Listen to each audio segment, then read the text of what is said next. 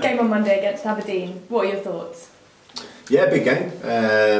One that we always look forward to as a group of boys. It's obviously they're flying and doing well, and rightly so. You know, it's good to see that they're pushing Celtic a long way.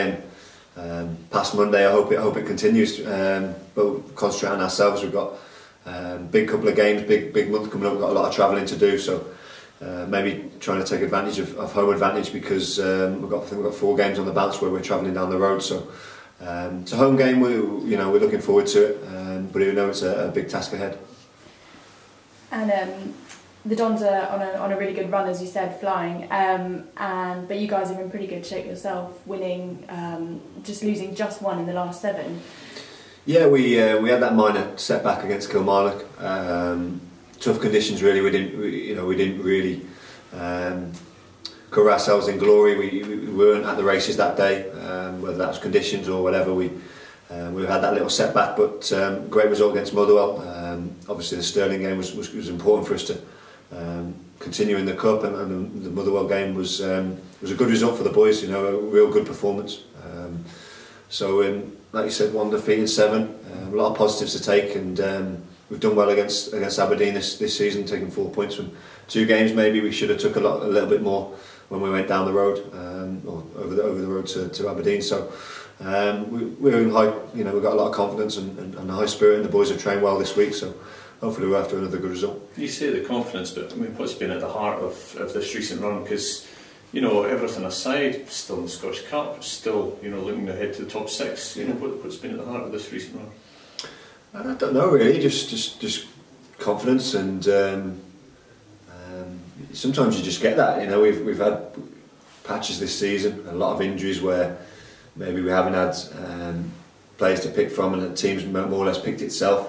You get that with a small squad, but we've got players back now. Everyone fighting for competition, and it's good to see everyone on the training ground working hard and competing for places. Maybe that's got something to do with it. But boys are just high in confidence, and you know, we've got that little bit of togetherness that maybe we've missed from parts of the season, maybe due to injuries and a thin squad. So everyone back now, and like I said, everyone competing for places. It can only be a good headache for the gaffer. How have your new recruits settled into the Thistle ethos?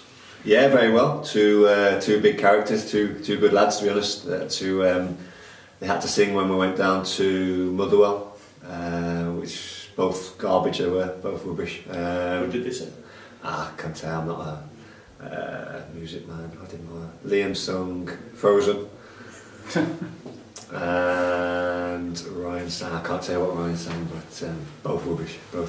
But no, things like that, you know, they've settled in well. They took it on the chin, you know. They've realised that's something that we do with new players. So they've took it on the chin and done it and give it their all. And both on the pitch, they've been good, look sharp in training. Had a couple of games, I think, for the under-20s. So Gaffer trying to get them up to speed, and they've trained really well. So hopefully 2 good additions for the squad. You mentioned togetherness there. Was that a part of why you decided to stay here, and is that maybe helping, you know, guys like Warren singing up yourself? Is that helping the form on the pitches now? Possibly. In terms of the reason we signed, it was a big factor.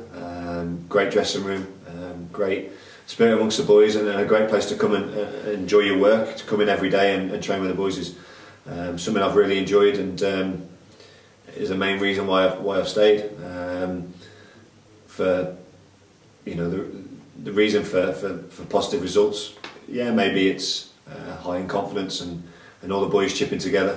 As I know, there's a lot of lads that are contracted in the summer, so I'm sure the club are trying to work hard to try and tie some of those boys down, and the sooner we do that, the better. Because it's important for us to keep the majority of the squad together. You must believe that the club are capable of, you know, lifting trophies again. It's not going to be a one-off. No, absolutely. It's been a strange season where we've had so many injuries. You know, it's hard not to mention it because of the long injury list that we've had, and to still be there or thereabouts, top, you know, pushing for top 6 in quarterfinals of a cup is brilliant. You know, and hopefully we've got over that sticky period and we can all kick on now and finish the season well. And like you said, there's no reason why we can't get silverware again. Real tough tie, whether we play Hibs or Hearts, both flying at the minute. Hearts' brilliant result the other day against yesterday against Ross County. So whoever we play, it's going to be a tough tie, but something that with high in confidence we'll go down there and give it our best shot. And you're one game from a semi-final again. So.